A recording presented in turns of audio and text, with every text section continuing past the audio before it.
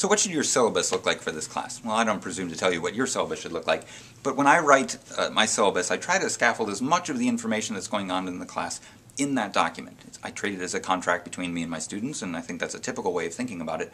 And so I want to provide as much specificity as possible. Now put yourself in the role of a student. You may go through a great deal of training associated with pedagogy, but students may not be aware of that training. They may not be aware of why you're doing what you're doing.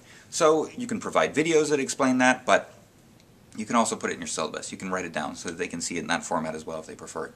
So you're going to want to scaffold all of the sorts of activities that you're doing, and in my opinion, to be transparent, you're going to want to explain why you're doing them. So if you say there's going to be a brief quiz, for example, there doesn't need to be, but there's going to be a brief quiz at the beginning of every class based on the video that you've watched, that's different for students.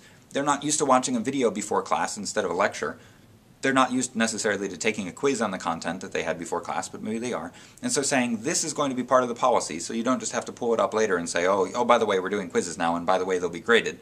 But explaining that in the syllabus, so students come in saying, all right, I understand, I need to have watched a video, and I'll be taking a graded quiz using whatever format is required in that class, will be helpful for students.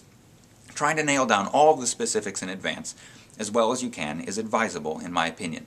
It means that you're confident in the way that the classroom is going to be operating. Students are aware of that. They know what to expect, even if it's entirely new for them. They're used to lecture classes, or they're first-year students, and they've never seen this before.